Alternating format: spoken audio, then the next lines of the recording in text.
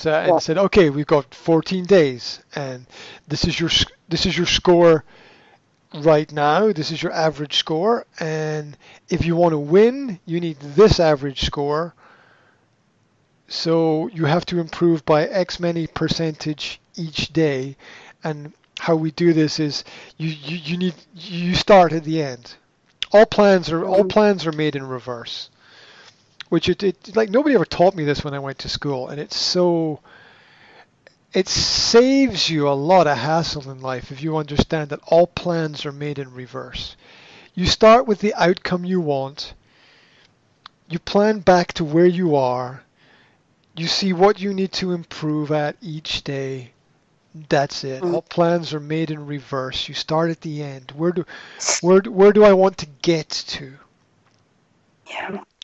And then you look at you just divide the time, and you look at what I need to improve at each day, and you plot a line between those two things, and that's it.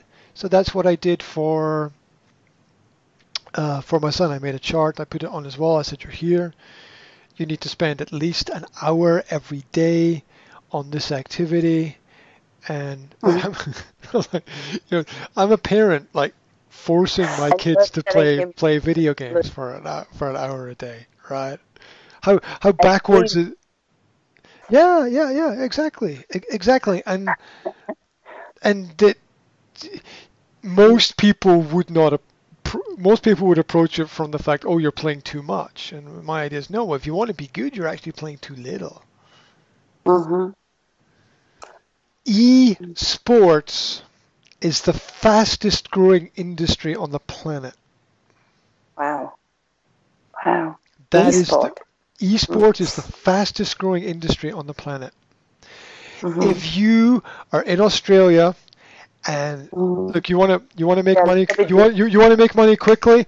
Buy a VR system. Set up a Beat Saber tournament in your local town, and you will be the champion of esports, and it's the fastest growing industry, and that'll put you in a key position, right? And all the kids love it because they all want to get involved because it's the new gateway. Computer games are now tournaments that are watched. I mean, the single most watched activity on this planet is people watching other people play computer games. More than sports. Yes.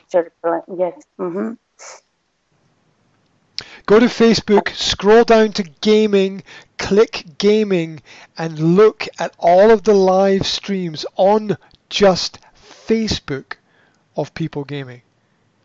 Hundreds of thousands. And then that's not including Twitch and all the other special platforms, YouTube gaming, and all the other special platforms. Right? Look, the kids are going to school and it's boring as fuck and they hate it, and they come home and they turn on their computers and they spend 2 to 3 hours perfecting their Call of Duty skills or their GTA skills or whatever is the latest trending Fortnite fashions or whatever, right? And